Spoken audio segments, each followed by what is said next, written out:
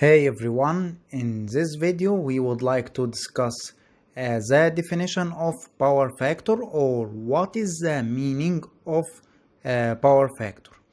So what is the meaning of power factor?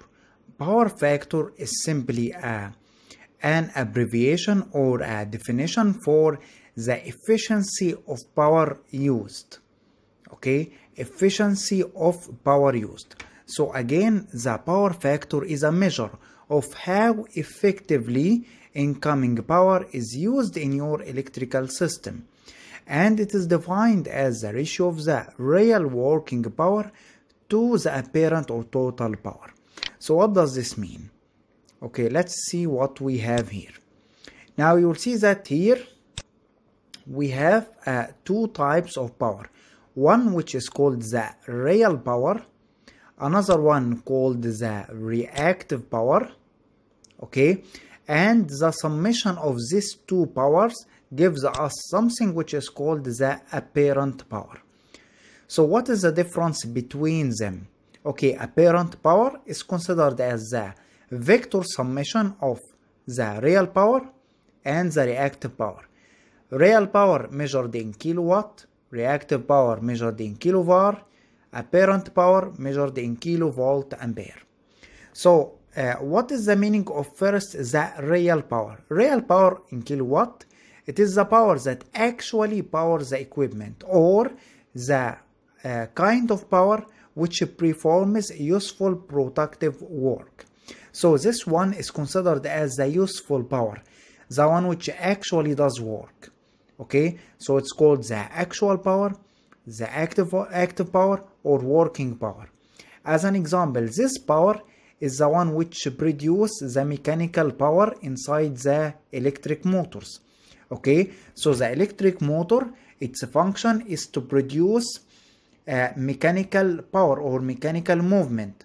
So mechanical movement is considered as a useful power. So this power is coming from the real power or the active power. But what is the meaning of reactive power or kilovar? The unit of its measurement is kilovar. The reactive power is considered as the power required by some equipment such as transformers, motors, relays. So what is the benefit of this power? This power or reactive power is used to produce the magnetic field inside the motors, inside generators, inside relays, transformers, in order to enable the real work to be done. Okay, so as we remember from the principle of operation of transformers, we know that we need to convert the magnetic energy into electric energy, and electric energy to magnetic energy, and etc. So you are having an electromagnetic conversion. So in order to convert from electric to magnetic, we need magnetic field, or we need the reactive power here. So the reactive power actually does not produce any useful work. It is useless except just to produce a magnetic field. Okay, so what is important for us and what is useful for our machines is the real power. So it is necessary to operate certain equipment, but you don't see any result for its use. For its use, meaning the reactive power. The apparent power in the end, which is this one, representing in kilovolt ampere, is the vector sum of the real power in kilowatt and reactive power in kilovar, and it is the total power supplied through the grid or through the power mains that is required to produce the relevant amount of real power. So let's type it now. So we need to see the apparent power, or the relation between the apparent power. You see that this one is the apparent power in volt ampere, B is the active power, and Q is the reactive power. So the relation between them is like this: S is equal to B, which is the active power, plus J Q. Okay, so you can see that the S, which is the apparent power supplied by our transformer, our generator, is all of them are measured in S or measured in apparent power or in kilovolt ampere, is equal to B, which is the useful power, plus JQ, which is the reactive power, which produces the magnetic field. So you can see that B have a zero angle. So you see that B here is drawing horizontal, meaning it does have a zero angle. And you see that plus JQ. J here means that we are having a 90 degree. So you see that the reactive power here is 90 degree from the real power. Okay, so see that this vector of the real power, let's use the pointer. The real power is horizontal, the reactive power is 90 degree from it. You see that here there is difference 90 degree, leading by 90 degree. And the summation of these two vectors gives us the apparent power supplied by our generator. Now in the end we understand real power, reactive power and apparent power. Now the power factor, which representing the useful power P over the total power, which is the apparent power. So this is called the power factor, representing the useful power in with respect to the apparent power. So here is an example. You will see that this is a famous example of the power factor. For example, we have a beer here or Pepsi or whatever. You will find here this is the liquid which is important for us, or we sense it, which is called the real power, and the gas here, which is or the fluid, which is not important for us, is called the reactive power, which does not provide useful power. So the summation of these two gives us the apparent power. Now you will see that here, since it is a vector relation between them, then S is equal to the square root of B square plus Q square. And here this angle is called the power factor angle. Okay, the cosine of this angle, cosine is equal to the adjacent over the hypotenuse. So cosine phi is B over S. And we said that B over S is representing what? Representing the power factor. So let's write it again. You will see that the relation between them, the cosine phi is equal to the adjacent over the hypotenuse. So B over S.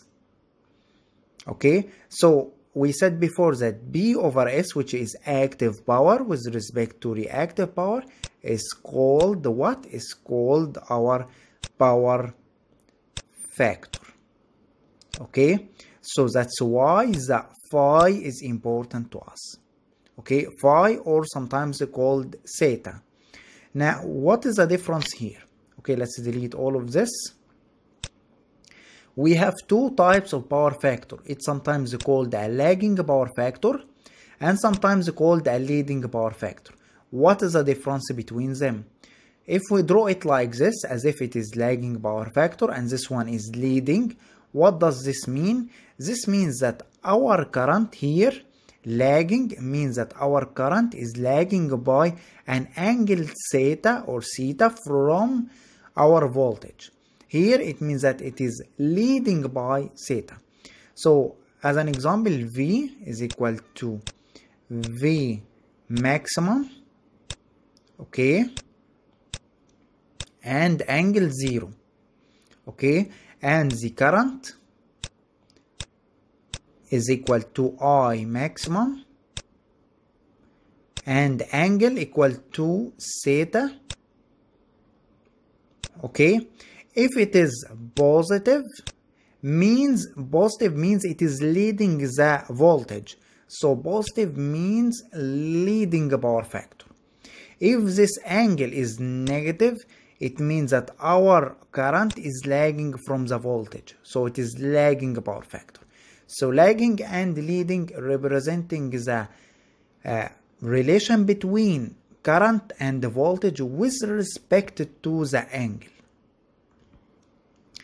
Now, what does a low power factor mean? Low power factor means that power factor equal to B over S. So low power factor means that we have high apparent power. High apparent power. Remember that the active power is constant. This is the power required by our motors. If we have a large reactive power, large non-useful power, this will cause the S to be very high. So S very high means that our power factor is going to go down. So the first problem is that we will need, in this case, high S machines or high apparent power machines, which means we will need large kilovolt ampere rating of equipment. The electric machines such as alternators, which is generators, transformers, switch gears, are rated in kilovolt ampere. So this means that we will need higher kilovolt ampere machines, which means higher cost.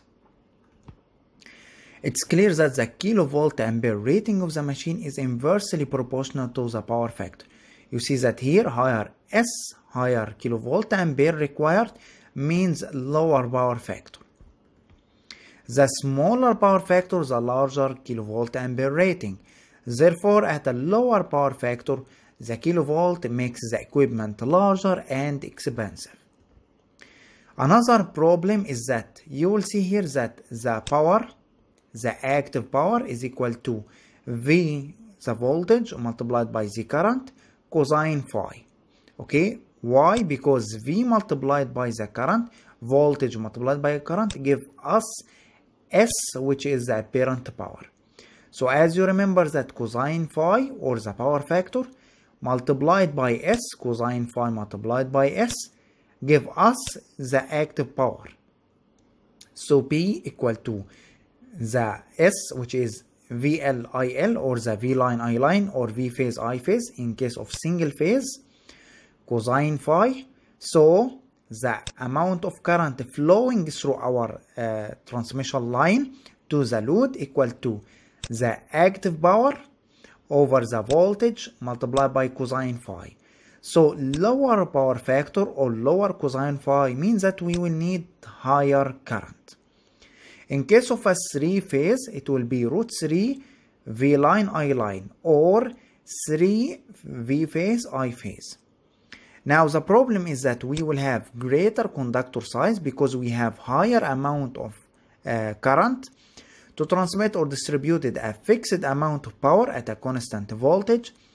The conductor will need to carry more current at low power factor. This of course will need large conductor size. Another problem is the large couple losses. High current means that I square, which representing multiplied by R, representing the losses inside our line. So higher current means that our losses will also increase, which will lead to poor efficiency of our system. Another problem is the power voltage regulation. The large current at a low lagging power factor. High current means higher voltage drop, greater voltage drops, which means that the voltage at the end of the line will be lower, which of course not a good thing for our machines or our loads. This results in the decreased voltage available at the supply line, at the supply end. So in order to keep the receiving end voltage in the permissible limits, what we will need extra equipment such as voltage regulators, line compensators, and etc. So all of this is a problem for us. So in order to solve the problem of a low power factor, what are we going to do? There are different methods of solving the low power factor problem, but one of the most important and the most common method is the capacitor banks. So in the next video we will discuss how to use the capacitor banks in power factor correction.